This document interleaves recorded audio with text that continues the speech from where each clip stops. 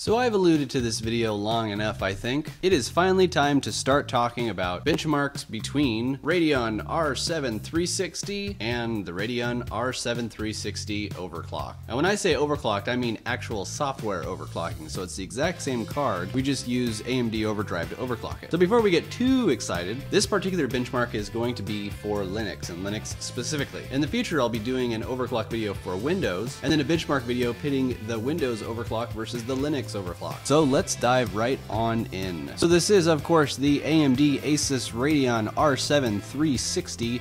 I actually picked this up, July 12th? So it wasn't too long ago. The stock core clock is at 1070 MHz with the memory at 1625. AMD Overdrive allows you to kick this baby up to 1250 MHz with the memory at a cool 2000 MHz. Everything else about my system has stayed the same, and I am still using Catalyst 15.7. I did change a couple things in the JavaScript web application. If anybody is interested or wanting me to talk about the application or how I wrote it or what it does, feel free to leave me a comment below and I will consider making a video on it. So let's dive into the benchmarks. Of course, the first benchmarks are GPU specific. It is GPU test using Furmark, Testmark, and Julia Floating Point 64. The line chart is pretty straightforward. The yellow color is of course the stock clock, and the red color is the overclock. So the R7 360 stock, we get 29 with Furmark, we get 35 with Testmark, and we get 39 with Julia. When we overclock it, we see pretty large gains. We go from 29 to 34, with Testmark 85 to 98, and with Julia we go from 39 to 46. Not too bad. So the next set of tests, I call them shader tests,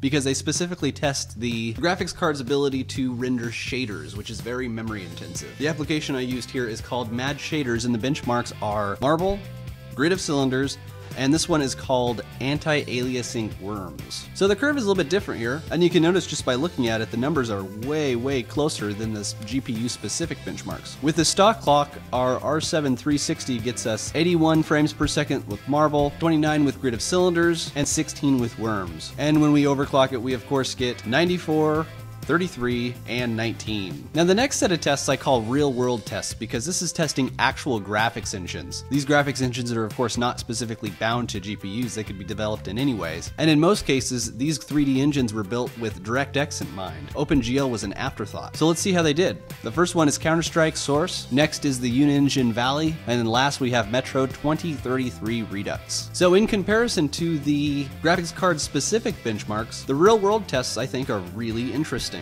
Counter-Strike, we saw no gains. Regular clock and overclock, you got 60 frames per second. With the Unigine Valley, you got 31 and 35, so there was a difference. But surprisingly, Metro 33, the overclock actually gave us a lower frame per second. And honestly, that's probably just normal variance. But I think this chart shows you that just because you overclock your graphics cards and you get better numbers on your graphics card specific tests, those gains won't necessarily transfer directly into your actual games. And that is all of the benchmarks. I created this final chart to just kind of take all of the benchmarks and put them into one chart. So from the top left to the bottom right, we have Furmark, we have Testmark, Julia Floating Point 64, Marble, Grid of Cylinders, and Snakes, and then Counter-Strike Source, the Valley benchmark, and Metro 2033. And this is what the chart looks like.